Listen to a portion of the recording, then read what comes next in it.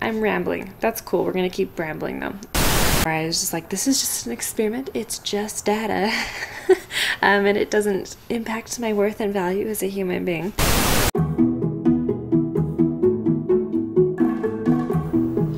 Well, hello there. Welcome back to my channel. My name is Ashley. Today I'm going to be doing the challenge of how many pages can you read in an hour?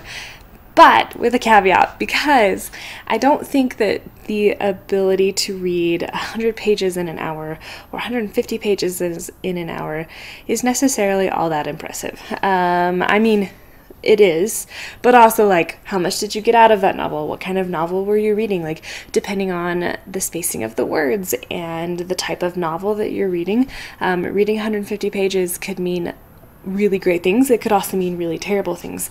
Being able to read 100 pages of a work of classic literature in an hour probably means you're not paying any attention to the words and you're just skimming over things, and you're not really absorbing the novel. But in a children's novel where the concepts are maybe not as technical, there's not as much life-altering things happening per se, it's mostly just for fun. Reading 150 pages in an hour could seem absolutely reasonable and a lot of fun.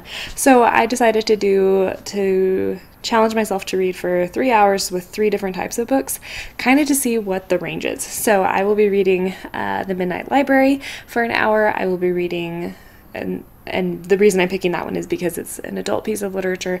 I will be reading some YA, Vampire Academy, a book that I'm already really familiar with and a genre that I'm super familiar with. And then I'll also be reading Oliver Twist, which is a classic. And I'm picking a classic because I know that I read classics slower and I have to slow down to read them. So without further ado, let's see what happens. I am currently on page 34. So in an hour, let's see where we're at.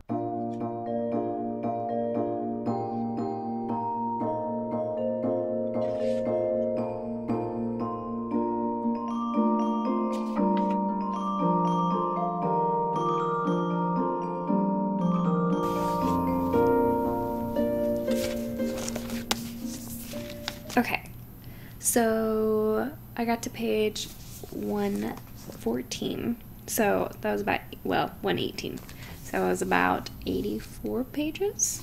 That's not bad for an hour. Look, I'm so far into it.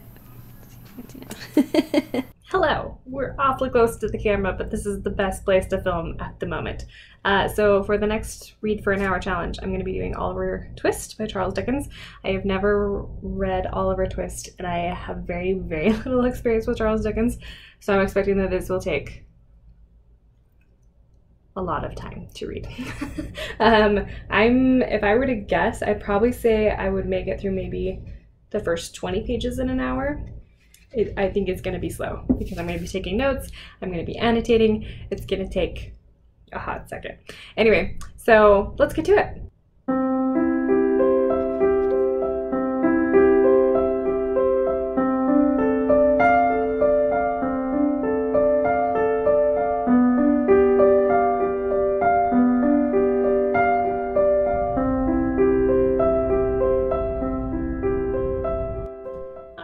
Finished. I got farther than I thought. I started on page 27 and I made it to page 61, so it was about 34 pages.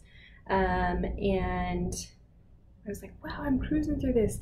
And then I remembered that these books like to use words and I don't know what they mean. So I had to pause and like write the definitions down and look them up. And so that took a lot of time, which is fine because I like learning new words. That's interesting to me. Anyway.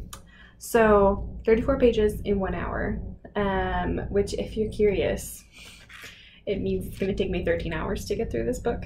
Not that it matters because I'm not here to try and finish it at a specific time rate or whatever.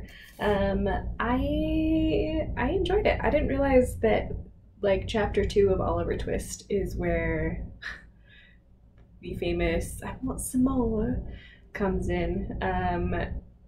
First of all, this is a sad book. Oliver Twist is like having a real crap life, and I'm pretty sure it's just going to be more crap for the next 400 pages. Anyway, okay, so there's that. On to the next book. All right, next book. The Last Sacrifice by Rochelle Mead. This is a book I am pretty familiar with. I've listened to it, well, I guess I've only read it once, but this is YA. It's a genre that I'm already super familiar with. This is a book I'm really familiar with. I am expecting to be able to fly through this, partially because I know it, and then partially because, like, the words, there's a giant space between each sentence, unlike Oliver Twist, or it's teeny tiny writing and there's not much spacing, which just goes to show the page count is not a great measurement. It's not a bad measurement. It's just not an accurate measurement. So here we go. Oh wait, I lied. First, I'm on page 63. So we'll see where we are in an hour.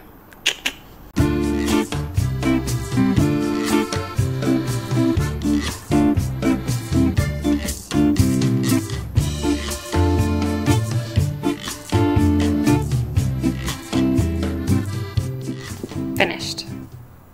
Not the book, but reading for an hour. So I got to page 154, so that means I read about 91 pages in an hour, which is about what I was expecting. I guess I was hoping maybe a little bit that it would be 100 pages, but that's purely an arbitrary number just because I like the sound of 100 over 91. I think it's really interesting that for Charles Dickens, I spent an hour reading and being in that world, and I got 34 pages into that novel. And versus the Vampire Academy, where I spent an hour and I got 100 pages in. And I think that says a lot about how easy it is to digest books that are written in our own time period and with our own social cues. Because I'm betting that my reading time still would have been fairly slow for something like 1984 or for something written in the 1940s and the 1950s, simply because the culture is different and there's a lot more processing that has to happen. Charles Dickens uses a lot of words that I have maybe heard. Some of them I was like, is this English? Do I know this word? I don't think I do. And that's okay. I think it's super interesting and entertaining to see how many pages you can read in an hour, but it doesn't increase my value over somebody else who reads slower. It doesn't decrease my value.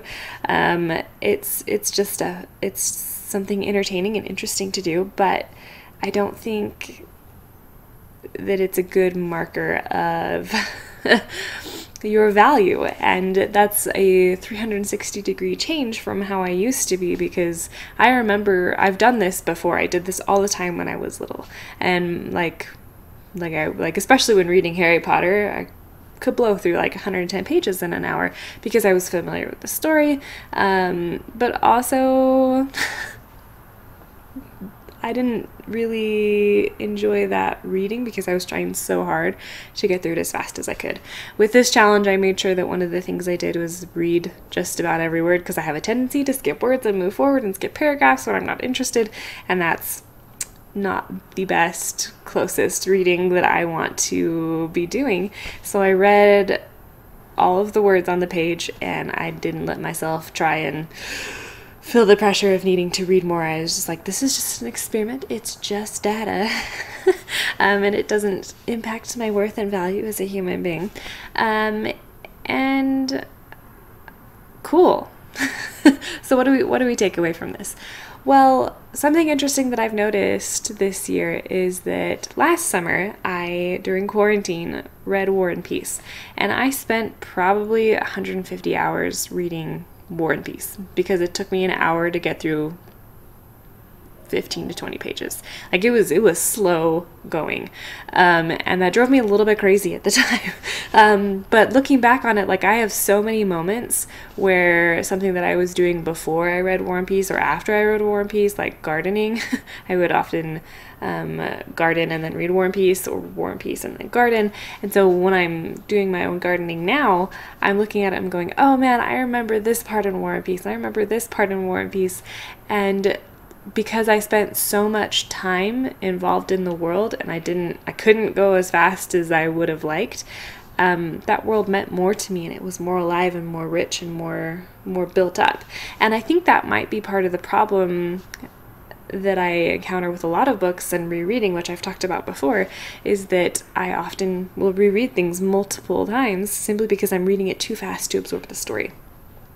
So this was a really interesting experiment for me, just to see, because out of these 3 books that I've just read, Oliver Twist is the one that stands out most in my mind, simply because of the amount of work I had to put into understanding it. I know Oliver Twist, those 34 pages that I did get through,